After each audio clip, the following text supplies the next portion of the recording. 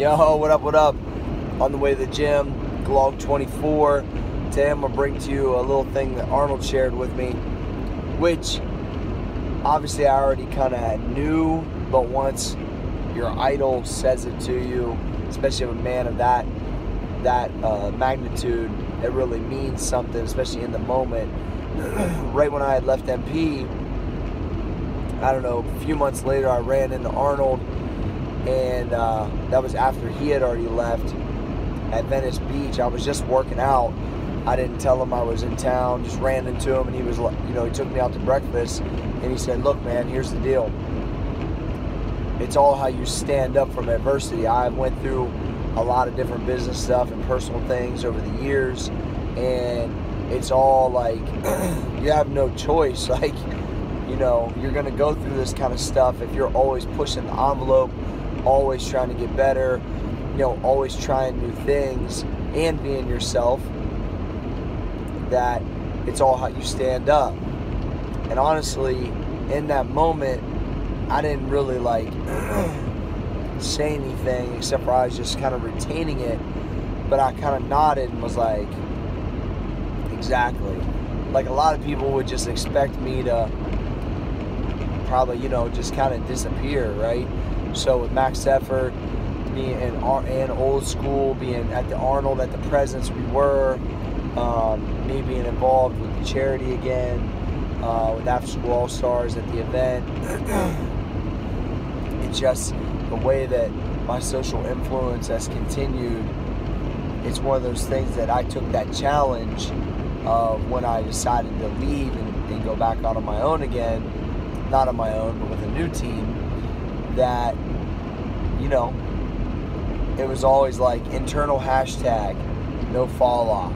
Walked out of there, signed with Reebok, started a new brand, started CoreyGFitness.com, which has been really successful. And the no fall off, it's all how you react, it's all how you stand up. That's been my internal hashtag. I'm already on fire every day waking up because of my driving purpose, the ultimate thing I'm trying to accomplish. But when you add the advice of Arnold challenging you on how you stand up after adversity in business and life, it means a lot more. And I think just kind of the way that Arnold has thrown stuff at me over the years like that, because I don't spend a lot of time with him, but I do get a chance a few times a year, and I can reach out whenever I need. I don't use it as often as maybe I should, but it's one of those things where I value the time I do get because he's so busy. And I'm super grateful for it. But that's the thing I kind of wanted to share with you guys today, and that's something that's kind of keeps me moving, because look, not very many people get to work with their idol, straight up. Arnold's 70, so I feel real blessed to be able to work with him and for him to see kind of a few things that I've been building. And when he shares something like that, how do you not respond? I mean, straight up. So I think that's one of the things that it keeps bouncing around in my head, that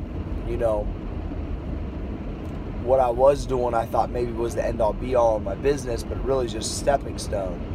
And that when Arnold kind of challenged me like that, I was already taking that internal challenge, but he just spoke it a little bit more into reality for me to kind of have a little bit even more fire. And I believe I'm showing him and myself and my family and anybody who's paying attention that there's a common denominator of what's happening out here, and that I'm pushing, and it's exciting that it's working. And I appreciate the support. Look, I like doing these type of things on the way to the gym, plus listening to personal development. And I think that I did have one guy at the Arnold say, dude, I just started watching the GLOGs, and he actually said the word GLOG, so I was pumped. So dude, I don't remember your name, but I appreciate you. I want to give you a shout out. You came over, you were over top the t-shirts, you looked over at me, said, dude, I just started watching the GLOG. I was in. So anyway, hope you guys are doing well. Peace.